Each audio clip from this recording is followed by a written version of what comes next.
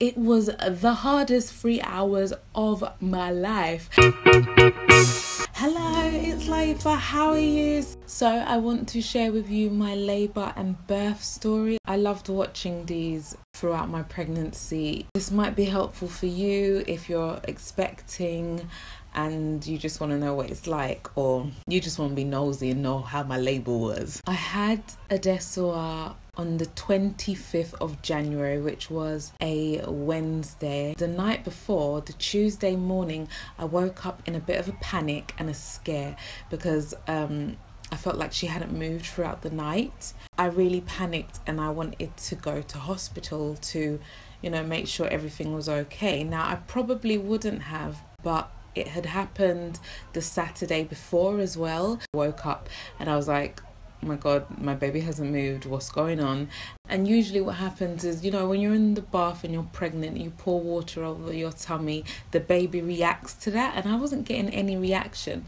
So I said to the hubby, I think we should go to the hospital. I explained to them the situation. By this point, I was like 39 weeks and 4 days or so. This was on the Tuesday, right? So I went in and I was just sort of going there hoping to just get a checkup, right? So they strapped, as they do, they strap all these things to your tummy and they're checking for, the baby's heartbeat. I heard the baby's heartbeat and I felt at rest. And strapped me to this monitor, put all of this stuff on me, and they checked the baby's heartbeat and felt like, okay. So they gave me this button to press whilst they were checking the baby's heartbeat, and they wanted me to be strapped to this thing for about 30 minutes, and every time I felt the baby kick, I should press the buttons. Then afterwards I had a consultation with one of the midwives, and she explained to me, okay, we could give you a sweet to speed things along since I am already 39 plus weeks. Go for a walk around, because potentially what it could mean is if the fetus has reduced movement, it could mean that the fetus is distressed or the fetus wants to come out, and they want to be on the best side of things. They gave me a sweep. I'm not going to explain to you what a sweep is if you don't know, but yeah, they gave me a sweep. I vaguely remember having a sweep with my first son Israel, but what happened is my waters had broken, and with this my waters hadn't broken. Anyway, I went for a walk and literally nothing happened. I did not feel a flinch, and they strapped me back onto the monitor again, told me to use the clicky thing, and they said, okay, they're going to get a doctor to talk to me and maybe I might want to consider getting induced. Now, at this point I was like, induced? Me being quite naive, thinking, oh, how hard can it be induced? Mothers tend to, deter away from being induced, and at this point they weren't forcing me to. They were saying there's something to consider, so they weren't saying, all right, you should definitely, we're gonna keep you here, you have to be induced. But because I wasn't past my due date, I was approaching my due date, they were giving me the option. They gave me these leaflets and explained to me how the procedure works and the type of induction they'll give me. They'll shove something up in there to get the cervix to soften and all this madness. So I was like, okay. I agreed to it. I said, right, okay, I'll go for it. Only that I was so over being pregnant, just kind of thought, oh, how bad can it be? Women get induced all the time, and I just didn't know the severity of it. So I agreed to it, and they were like, okay, that means you're gonna have your baby today, most likely. That was on a Tuesday. That was the 24th of January, and in the meantime we'll prepare space for you. Now, I don't know if any of you are aware of what's going on in the NHS right now, but there is an extreme shortage of beds, especially during the winter time. It's even worse. So we were in hospital and advised us, oh, I should get my hospital bag. I could go home, get my hospital bag, come back, because I'm most likely going to have this baby today. And okay, cool. That was on the 24th. Got back from our walk, strapped me to the monitor thing again. Spent pretty much the whole day in hospital waiting for a bed. That was the essence of it. We were just eating, we were just whiling away the time. Let's go and look where we've got Chin and plum sneakers. I'm so happy. They kept monitoring me. They not monitoring me per se, but monitoring the baby. They got to the hospital, the maternity ward, at 6 a.m. I didn't get a bed until 8 p.m. The procedure is that they weren't going to induce me until they had a space for me, because they don't want to put me in labor and then they've got nowhere to keep me. They put me in this labor room, the inducing drug, whatever that they were going to shove up there. Then the midwife starts putting strapping a drip to my hand. Not a drip, not the actual drip itself, but you know, the needle and the syringe and stuff. And I panicked. When I say I absolutely freaked out, because I was so aware that I didn't want drugs. I didn't want to take any sort of epidural or anything like that, just because of the side effects that I had with my first child. I had an epidural, and being told that, you know, I have to have this on me just in case. I remember saying to my husband, whatever happens, do not let them give me any drugs. Now we're playing the waiting game. Now I'm very aware that, having been in labor before, that I should get moving to kind of keep this process going. Explain to us that it could take up to 6 hours before it starts to kick in. I do have footage, I will insert it. Now, if you see me smiling and whatnot, it's because the real deal hasn't happened yet. I'm enough walking around, enough dancing. Let's just chill, let's sleep. 2 o'clock in the morning. Now, that's exactly 6 hours later.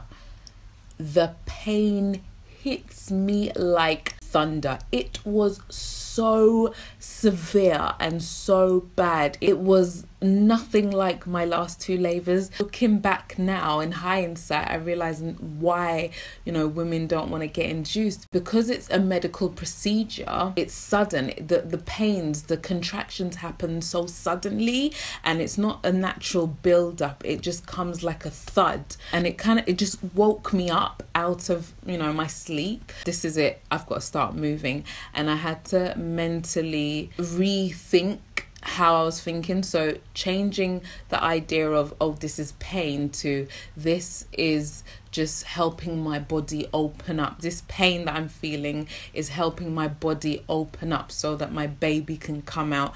So you need to be strong so they don't give you any drugs, because at this point anything can happen. So I said to my husband, can you tell them that I'm having contractions now? And so he told the midwife on the ward, and she was like, oh, what does she want? Painkillers? Like, do I want paracetamol? I'm like, is this woman okay? Like, do I want paracetamol? No. When she heard that, she was like, oh, she doesn't want painkillers, so the pain must not be that bad. No, girl, the pain was bad. You know, I was adamant in my mind that I didn't want painkillers. Comes over finally, and she tells me to sit on the bed, like to lie down in the bed. Now, if any of you have been in labor before, do you know how uncomfortable it is to lie down on your back when you are having severe contractions? It is the most excruciating pain, and like, your body does not want to lie on your back, because that is where the pain is. You kind of want to be on all fours, you want to be on your knees, you want to be upright, but you do not want to be on your back. And she's telling me I have to lie down. I'm like, I don't want to lie down. Straps me back to the monitors because she needs to check how the baby's doing, and they're checking every time, like in between contractions and while I'm having contractions, how the baby's doing. And this woman, this midwife, wasn't the nicest of midwives. I was thinking, what? All in all, my labor was about 3 hours. Praise the Lord. But it was the hardest 3 hours of my life. The doctor comes. You know what the doctor's going to do. Doctor's how dilated I am. And he's like, okay, we're going to move her to the labour ward now. She's 5 centimetres. I was like, thank God. I don't know when my mum turned up, but my mum was there. And bye-bye to that not very nice midwife, because I didn't really like her. And I'm met by another midwife. Now, when I tell you, this midwife was absolutely incredible. She was amazing. She was so calm. She just put me through my paces. She wasn't patronizing. She wasn't like, she was just amazing. That urge to push, like to do a number 2, came upon me. At this point, I was thinking, let them give let them give me what they want to give me. Let them give me the drugs. I'll take everything. I can't, because this is too much pain for me. I think they're giving me gas and air. And I was like, they're not going to give me more than gas and air. I felt the urge to want to be in an upright position on my knees. So I was trying to turn around. So the midwife was like, how about we just raise the bed up and you can lean on the bed rather than putting all your weight on your husband.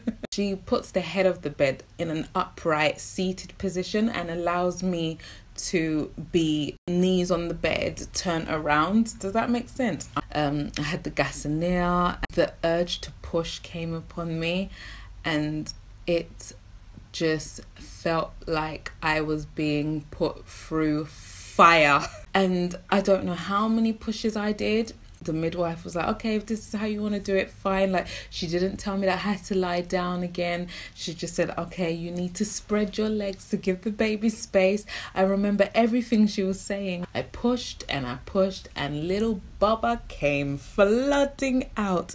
And the relief. Oh, he said she was born at 5:18.